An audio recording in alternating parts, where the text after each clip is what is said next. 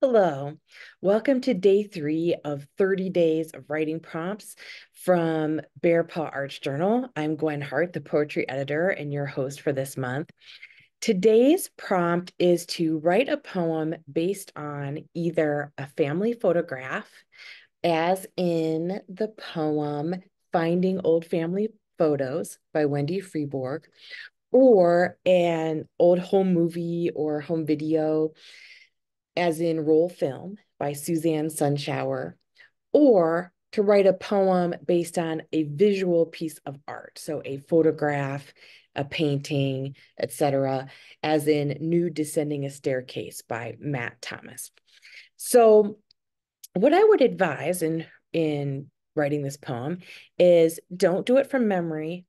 Get out the actual photograph, watch the few minutes of film, look up the artwork that you would like to base your poem on, and really have that, be able to study it and use details from that visual in your poem.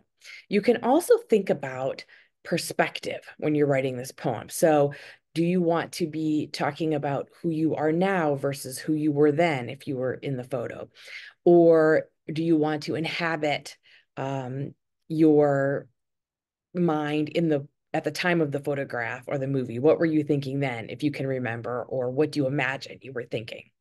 If you're writing about a piece of visual art, you can write as an observer of that piece of art, or you could write as someone in that frame, representing something in that artwork and write from that perspective.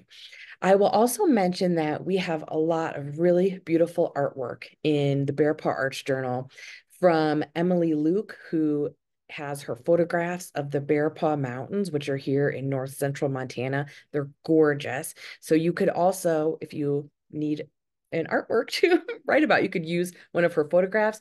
We also have some artwork in different mediums from Emma Gray Rose, who's also one of our poetry contributors to this issue. So please feel free to check out her artwork as well if you need a starting point for your poem on a family photograph, a family video, or a piece of visual art.